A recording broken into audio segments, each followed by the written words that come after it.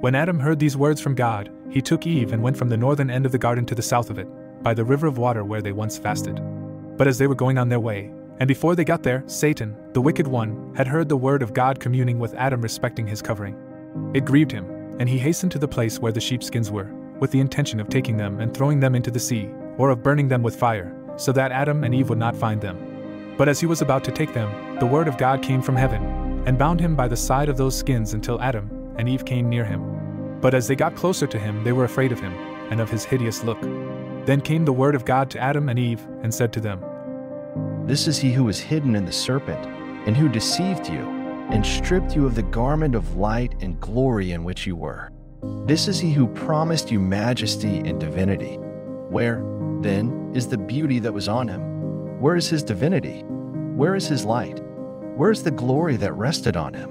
Now his figure is hideous. He has become abominable among angels, and he has come to be called Satan. O Adam, he wished to take from you this earthly garment of sheepskins, and to destroy it, and not let you be covered with it. What, then, is his beauty that you should have followed him? And what have you gained by obeying him? See his evil works, and then look at me, your Creator, and at the good deeds I do you. See, I bound him until you came and saw him and beheld his weakness, that no power is left with him." And God released him from his bonds.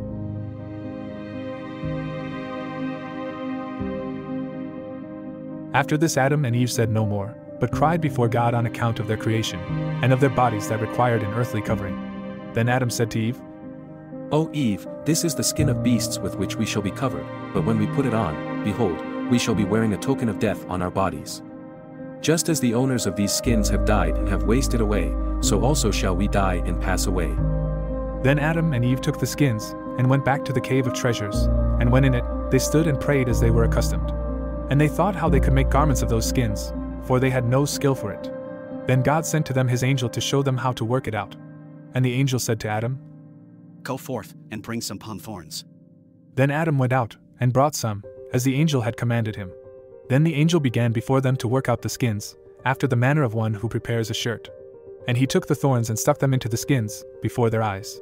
Then the angel again stood up and prayed to God that the thorns in those skins should be hidden, so as to be, as it were, sewn with one thread. And so it was, by God's order, they became garments for Adam and Eve, and he clothed them therewith. From that time the nakedness of their bodies was covered from the sight of each other's eyes. And this happened at the end of the 51st day. Then when Adam's and Eve's bodies were covered, they stood and prayed, and sought mercy of the Lord, and forgiveness, and gave him thanks for that he had had mercy on them, and had covered their nakedness. And they ceased not from prayer the whole of that night. Then when the morning dawned at the rising of the sun, they said their prayers after their custom, and then went out of the cave. And Adam said to Eve, "Since we don't know what there is to the west of this cave, let us go out and see it today." Then they came forth and went toward the western border.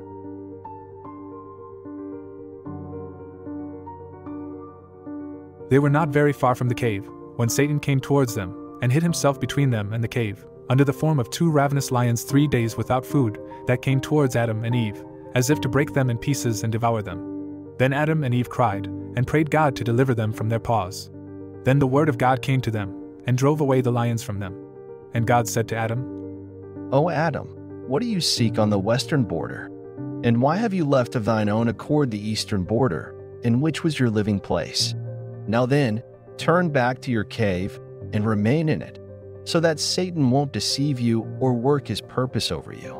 For in this western border, O Adam, there will go from you a descendant that shall replenish it, and that will defile themselves with their sins, and with their yielding to the commands of Satan, and by following his works.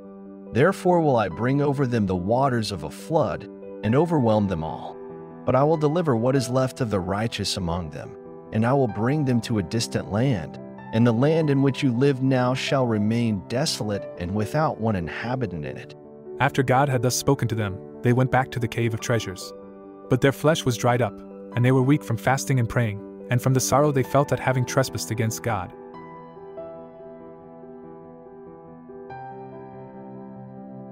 Then Adam and Eve stood up in the cave and prayed the whole of that night until the morning dawned. And when the sun was risen, they both went out of the cave. Their heads were wandering from heaviness of sorrow, and they didn't know where they were going. And they walked in that condition to the southern border of the garden. And they began to go up that border until they came to the eastern border beyond which there was no more land. And the cherub who guarded the garden was standing at the western gate, and guarding it against Adam and Eve, lest they should suddenly come into the garden. And the cherub turned around, as if to put them to death, according to the commandment God had given him. When Adam and Eve came to the eastern border of the garden, thinking in their hearts that the cherub was not watching, as they were standing by the gate as if wishing to go in, suddenly came the cherub with a flashing sword of fire in his hand, and when he saw them, he went forth to kill them. For he was afraid that God would destroy him if they went into the garden without his order. And the sword of the cherub seemed to shoot flames a distance away from it. But when he raised it over Adam and Eve, the flame of the sword did not flash forth. Therefore the cherub thought that God was favorable to them, and was bringing them back into the garden. And the cherub stood wondering. He could not go up to heaven to determine God's order regarding their getting into the garden. He therefore continued to stand by them, unable as he was to part from them. For he was afraid that if they should enter the garden without permission, God would destroy him. When Adam and Eve saw the cherub coming towards them with a flaming sword of fire in his hand, they fell on their faces from fear, and were as dead. At that time the heavens and the earth shook, and another cherubim came down from heaven to the cherub who guarded the garden, and saw him amazed and silent. Then, again, other angels came down close to the place where Adam and Eve were. They were divided between joy and sorrow. They were glad, because they thought that God was favorable to Adam, and wished him to return to the garden, and wished to restore him to the gladness he once enjoyed. But they sorrowed over Adam, because he was fallen like a dead man, he and Eve, and they said in their thoughts, Adam has not died in this place, but God has put him to death, for his having come to this place, and wishing to get into the garden without his permission.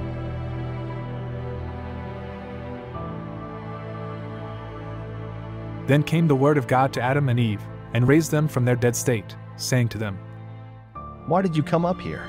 Do you intend to go into the garden from which I brought you out? It cannot be today, but only when the covenant I have made with you is fulfilled. Then Adam, when he heard the word of God, and the fluttering of the angels whom he did not see, but only heard the sound of them with his ears, he and Eve cried, and said to the angels, O spirits, who wait on God, look at me, and at my being unable to see you. For when I was in my former bright nature, then I could see you. I sang praises as you do, and my heart was far above you. But now, that I have transgressed, that bright nature is gone from me, and I am come to this miserable state. And now I have come to this, that I cannot see you, and you do not serve me like you used to do. For I have become animal flesh. Yet now, O angels of God, ask God with me, to restore me to that wherein I was formerly, to rescue me from this misery, and to remove from me the sentence of death he passed on me, for having trespassed against him. Then, when the angels heard these words, they all grieved over him, and cursed Satan who had misled Adam, until he came from the garden to misery, from life to death, from peace to trouble, and from gladness to a strange land. Then the angels said to Adam, You obeyed Satan, and ignored the word of God who created you, and you believed that Satan would fulfill all he had promised you. But now, O Adam, we will make known to you what came over us through him before his fall from heaven. he gathered together his hosts, and deceived them, promising to give them a great kingdom, a divine nature, and other promises he made them. His hosts believed that his word was true, so they yielded to him and renounced the glory of God. He then sent for us, according to the orders in which we were, to come under his command and to accept his vain promise. But we would not, and we did not take his advice.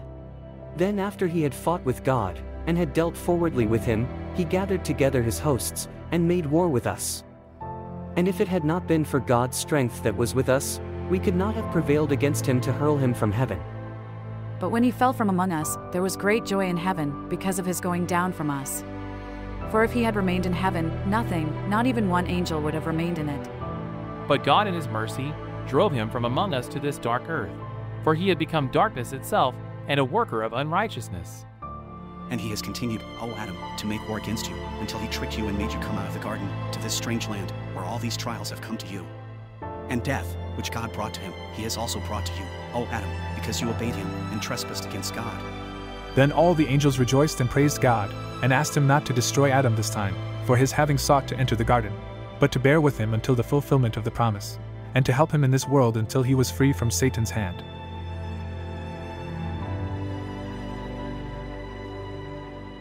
Then came the word of God to Adam, and said to him, O Adam, look at that garden of joy and at this earth of toil, and behold, the garden is full of angels. But look at yourself alone on this earth with Satan whom you obeyed. Yet, if you had submitted and been obedient to me, and had kept my word, you would be with my angels in my garden. But when you transgressed and obeyed Satan, you became his guest among his angels that are full of wickedness, and you came to this earth that brings forth to you thorns and thistles. O Adam, ask him who deceived you to give you the divine nature he promised you, or to make you a garden as I had made for you, or to fill you with that same bright nature with which I had filled you. Ask him to make you a body like the one I made you, or to give you a day of rest as I gave you, or to create within you a reasonable soul as I created for you, or to take you from here to some other earth than this one which I gave you. But, O Adam, he will not fulfill even one of the things he told you. Acknowledge, then, my favor towards you, and my mercy on you, my creature, that I have not avenged you for your transgression against me, but in my pity for you. I have promised you that at the end of the great 5.5 days, I will come and save you.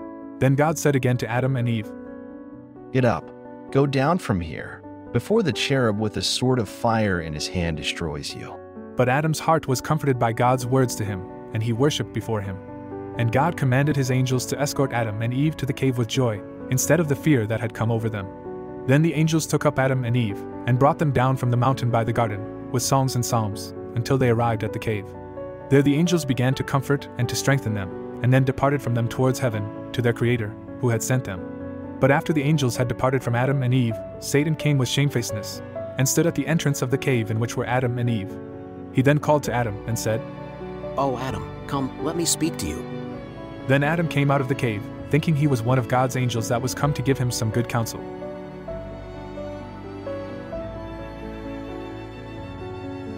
But when Adam came out and saw his hideous figure, he was afraid of him, and said to him, Who are you? Then Satan answered and said to him, It is I, who hid myself within the serpent, and who spoke to Eve, and who enticed her until she obeyed my command. I am he who sent her, using my deceitful speech, to deceive you, until you both ate of the fruit of the tree and abandoned the command of God. But when Adam heard these words from him, he said to him, Can you make me a garden as God made for me? Or can you clothe me in the same bright nature in which God had clothed me? Where is the divine nature you promised to give me? Where is that slick speech of yours that you had with us at first, when we were in the garden? Then Satan said to Adam, Do you think that when I have promised one something that I would actually deliver it to him or fulfill my word? Of course not. For I myself have never even thought of obtaining what I promised. Therefore I fell, and I made you fall by that for which I myself fell, and with you also, whosoever accepts my counsel, falls thereby. But now, O Adam, because you fell you are under my rule, and I am king over you, because you have obeyed me and have transgressed against your God. Neither will there be any deliverance from my hands until the day promised you by your God. Again he said, Because we do not know the day agreed on with you by your God, nor the hour in which you shall be delivered, for that reason we will multiply war and murder on you and your descendants after you.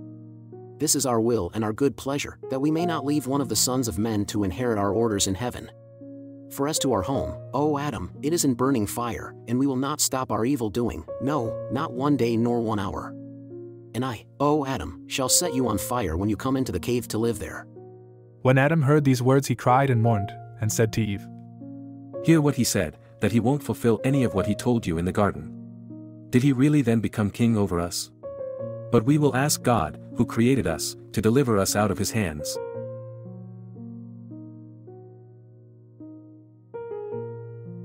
Then Adam and Eve spread their hands before God, praying and begging him to drive Satan away from them so that he can harm them or force them to deny God. Then God sent to them at once his angel, who drove away Satan from them. This happened about sunset, on the 53rd day after they had come out of the garden. Then Adam and Eve went into the cave, and stood up and turned their faces to the ground, to pray to God. But before they prayed, Adam said to Eve, Look, you have seen what temptations have befallen us in this land. Come, let us get up, and ask God to forgive us the sins we have committed, and we will not come out until the end of the day next to the 40th. And if we die in here, he will save us. Then Adam and Eve got up, and joined together in entreating God. They continued praying like this in the cave, either did they come out of it, by night or by day, until their prayers went up out of their mouths, like a flame of fire.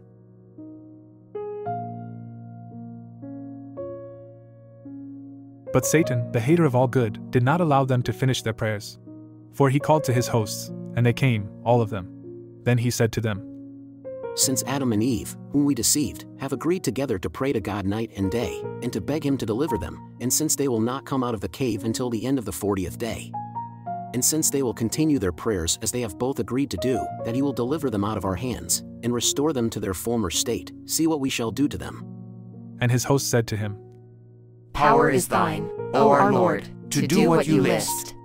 Then Satan, great in wickedness, took his hosts and came into the cave, in the 30th night of the 40 days and 1.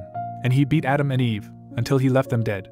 Then came the word of God to Adam and Eve, who raised them from their suffering, and God said to Adam, Be strong, and be not afraid of him who has just come to you. But Adam cried and said, Where were you, O my God, that they should punish me with such blows, and that this suffering should come over us, over me and over Eve, your handmaiden? Then God said to him, O Adam, see, he is Lord and master of all you have, he who said he would give you divinity. Where is this love for you? And where is the gift he promised? Did it please him just once, O Adam, to come to you, comfort you, strengthen you, rejoice with you, or send his hosts to protect you, because you have obeyed him, and have yielded to his counsel, and have followed his commandment, and transgressed mine? Then Adam cried before the Lord and said, O Lord, because I transgressed a little, you have severely punished me in return for it. I ask you to deliver me out of his hands, or else have pity on me, and take my soul out of my body now in this strange land. Then God said to Adam, If only there had been this sighing and praying before you transgressed, then would you have rest from the trouble in which you are now. But God had patience with Adam, and let him and Eve remain in the cave until they had fulfilled the 40 days. But as to Adam and Eve, their strength and flesh withered from fasting and praying, from hunger and thirst, for they had not tasted either food or drink since they left the garden, nor were the functions of their bodies yet settled, and they had no strength left to continue in prayer from hunger, until the end of the next day to the 40th. They were fallen down in the cave, yet what speech escaped from their mouths was only in praises.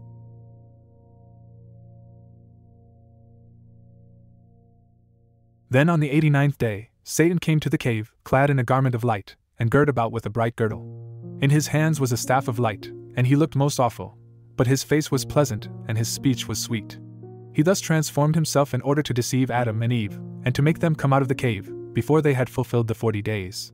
For he said within himself, Now that when they had fulfilled the 40 days fasting and praying, God would restore them to their former state, but if he did not do so, he would still be favorable to them, and even if he had not mercy on them, would he yet give them something from the garden to comfort them, as already twice before.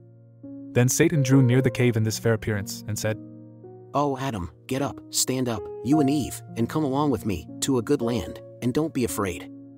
I am flesh and bones like you, and at first I was a creature that God created.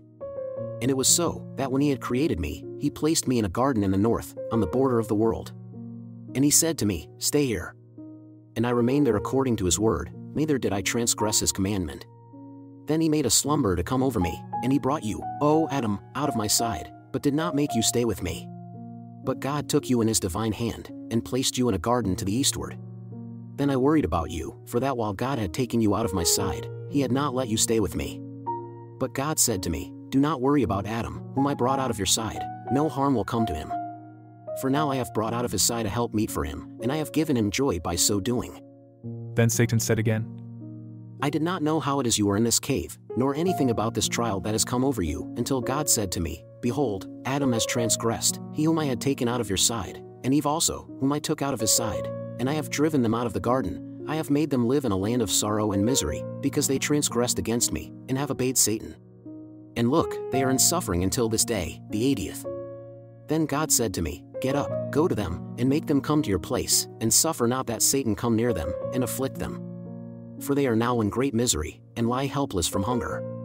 He further said to me, When you have taken them to yourself, give them to eat of the fruit of the tree of life, and give them to drink of the water of peace, and clothe them in a garment of light, and restore them to their former state of grace, and leave them not in misery, for they came from you. But grieve not over them, nor repent of that which has come over them. But when I heard this, I was sorry, and my heart could not patiently bear it for your sake, O my child.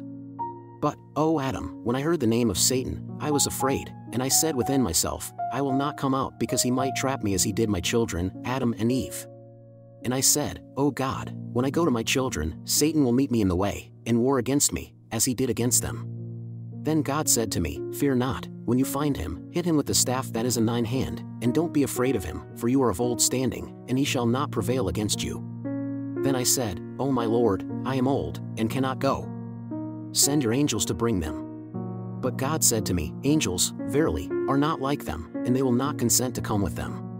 But I have chosen you, because they are your offspring and are like you, and they will listen to what you say." God said further to me, "If you don't have enough strength to walk, I will send a cloud to carry you and set you down at the entrance of their cave, then the cloud will return and leave you there. And if they will come with you, I will send a cloud to carry you and them."